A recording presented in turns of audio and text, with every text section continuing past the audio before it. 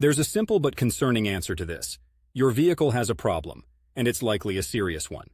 Transmission fluid getting into your coolant reservoir typically points to an issue with your car's transmission cooler. Many vehicles have a transmission cooler that is integrated into the radiator.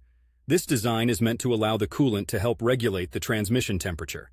However, if there is a breach or crack in the internal walls of the radiator, transmission fluid can leak into the coolant. Here's what might be happening. 1. Cracked transmission cooler.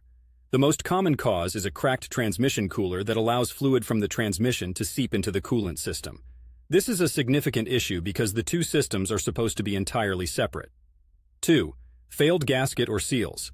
Another potential issue could be defective gaskets or seals within the transmission cooler or radiator, causing the fluids to mix. 3. Faulty radiator cap. If your radiator cap is failing, it might not be maintaining the proper pressure in the system, potentially causing fluids to mix. Now, why is this concerning? Cooling system contamination. The coolant system is designed to handle coolant, not transmission fluid, which can cause the cooling system to perform poorly or fail outright. This can lead to overheating and significant engine damage. Transmission damage. Just as the coolant system doesn't want transmission fluid, your transmission doesn't want coolant. Contaminants from the coolant can damage the transmission, leading to costly repairs. What should you do? 1.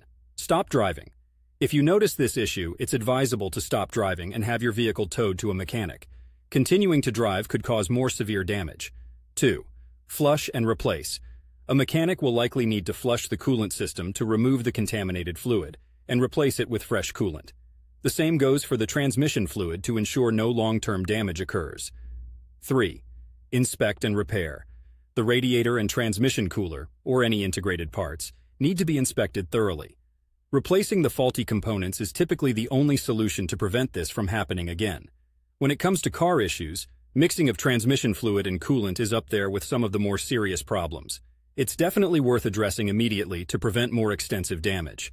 To sum it up, transmission fluid in your coolant reservoir is a red flag, indicating a breach within your vehicle's cooling system. Get it looked at and fixed as quickly as possible. Your car and your wallet will thank you for it. Stay safe out there, and if you're ever cruising through Portland, keep an eye on those dashboards.